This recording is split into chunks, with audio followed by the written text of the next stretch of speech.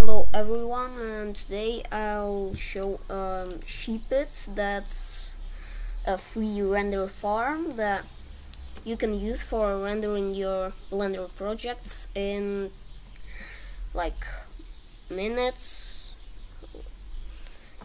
Yeah, it supports EVM cycles, and today I will show how to create projects in Sheepit render farm. First we go and create an account. I already have an account. Then you need to download Sheepit client.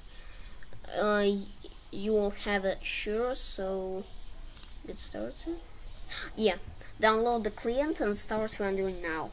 Download it for your operative system. You can see the minimum client's requirements here. Then you need to open the client and then render 10 frames there before selecting a file. So there's special table how they calculate the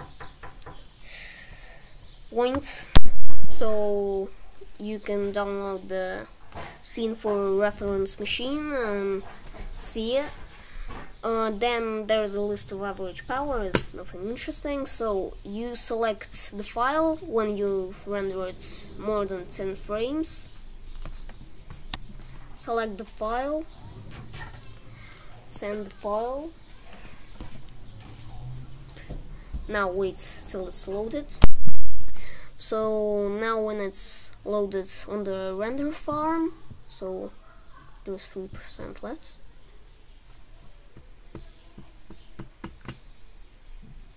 If the file is more than 750 megabytes, it will say it can't load it. And also it needs to contain only Latin symbols. So you can here select the end frame. In my case is 120. Animation. You can enable GPU for faster rendering. Generate MP4 video to make the animation. There's from 3.0 to 3.5 Blender supported. I don't know what is splits, but you can see it. Then advanced options, you can set the most maximum memory used, but I never checked that. So add this blend.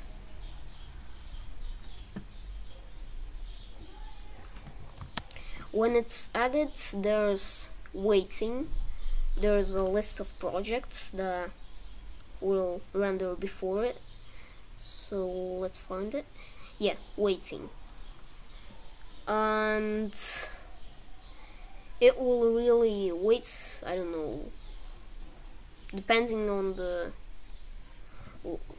lists, I don't know, on the frames of other people.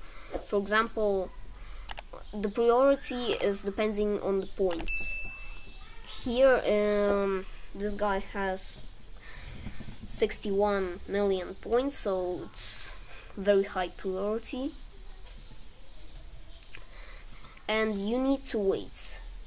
Then you, for finding your file, you need to go to my account and go to here, latest projects,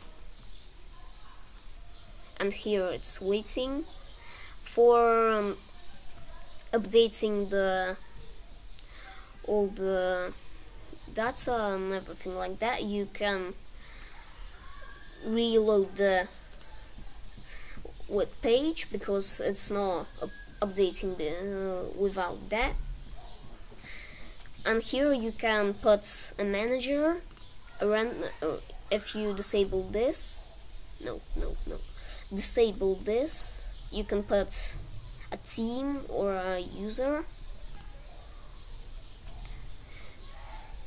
and then when it's finished it will be all blue, and here will appear a button to download the MP4 video. 2,000 years later. The next day when it's rendered, you got here like first thumbnail. You can see what is the results. Then you have here download frames. I suppose it's in zip. Yeah, it's a zip file. Then you have download video. If you press download video, it's a link. You can right click the video and download video as. So it's 4 seconds, and here you also can see the charts, so statistics about the render. So here are the list, and also user distribution, then the rendered frames, then there's also RAM usage, points spent, and cumulated time of render. But real duration of render it's here is 8 hours 9 minutes, and today I've shown Sheepit, the free render farm for Blender. If you're like and please subscribe. Okay, like and subscribe.